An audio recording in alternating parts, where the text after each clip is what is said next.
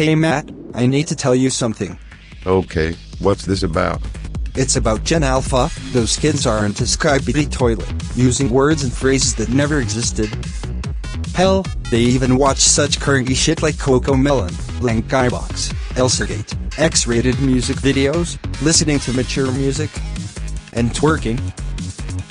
I feel you, bro. Those kids are as worse as Gen Z and the millennials. And do you know what sickens us? Is how those kids know about LGBTQ. They shouldn't be knowing those things. Yeah, those Gen Alpha kids shouldn't be influenced by that.